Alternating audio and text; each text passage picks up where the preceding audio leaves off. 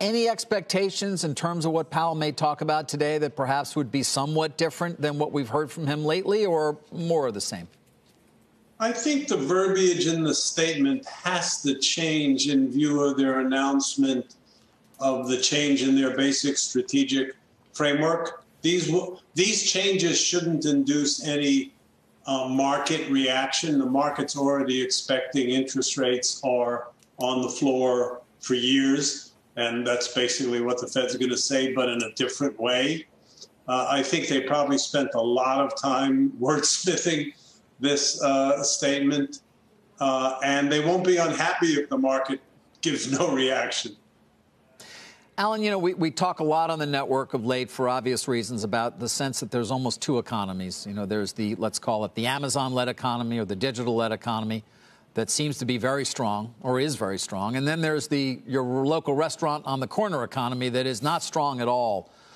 What can Powell talk about and or what can the Fed do to sort of try to continue to focus on that, the restaurant-led economy, so to speak?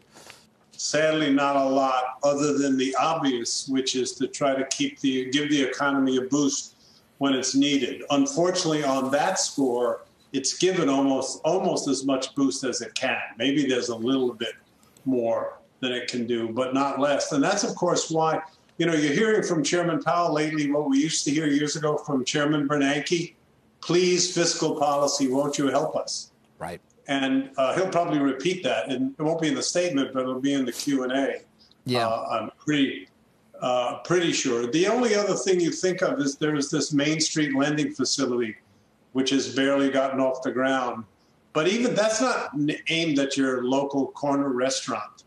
You know, they call it for small businesses, but these small businesses may have hundreds or thousands of employees. It's not your local restaurant or bodega. Yeah. Well, all right, which gets us to fiscal policy. You know, Mark Meadows, the chief of staff, is going to be joining us shortly. What would you say to him in terms of whether we need more stimulus, more relief, and whether we need it fast?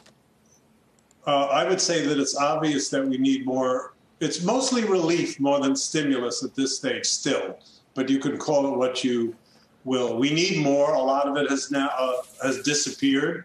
You know, you can pat him on the back for the CARES Act, although that didn't come mostly out of the administration. That was a very good thing. Most of that money is gone now. We need more. And the thing I would press him on, if I had him in front of me, as you will, is aid to state and local governments. I mean, where are the firefighters paid? Where are the school teachers paid? Where are the police paid? And on and on and on. By state and local governments, not by the federal government. And they are just being crushed by greater expenses and of tremendous fall off in sales revenue. And yet the administration and the Republicans in Congress have been stubborn about not giving relief to the states. Alan, Leslie Picker here.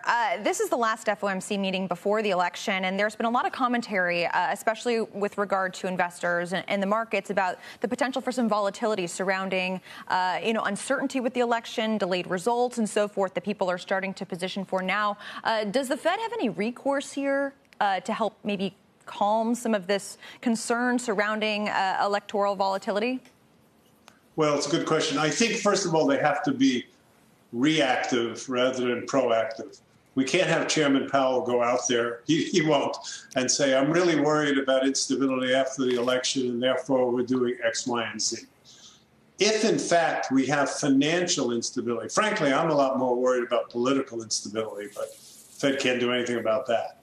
If, in fact, we have financial instability in the post-election period, the Fed is going to step in as the fireman, as they have in the past, and douse the flames as best they can, wherever they are. If they're in the stock market, the bond market, credit markets, banks. We may not have any of that, but they will be at the ready. They're not naive. They know that we're in for a potentially rough period after the election. And there may or may not be things that the Fed needs to do on the financial front, but that's sort of the limit of their ability.